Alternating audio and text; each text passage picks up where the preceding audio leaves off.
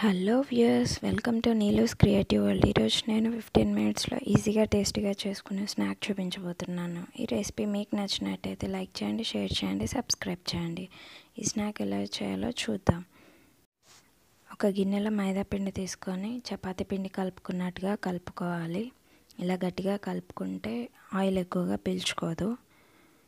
తర్వాత చపాతీలాగా చేసుకొని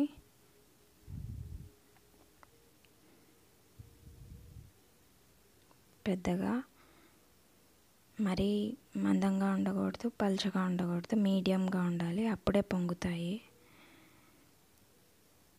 ఇలా ప్యారలల్గా కట్ చేసుకొని తర్వాత క్రాస్గా కట్ చేసుకుంటే డైమండ్ షేప్ వస్తుంది.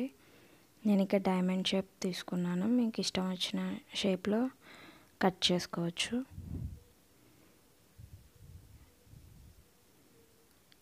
ఇలా వస్తుంది డైమండ్ షేప్.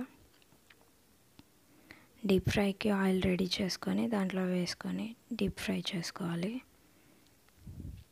ఇలా గోల్డెన్ బ్రౌన్ రాగానే తీసుకొని ఒక గిన్నెలో వేసుకొని అన్నీ ఇలా చేసుకోవాలి, రెడీ చేసుకోవాలి.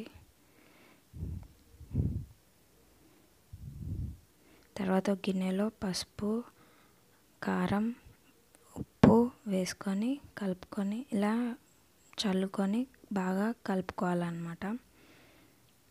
ఇలా ఎగ్రేస్తూ కలిపితేనే అంతా సమంగా కలుస్తుంది. అంతే, మైదా పిండితో బిస్కెట్స్ రెడీ.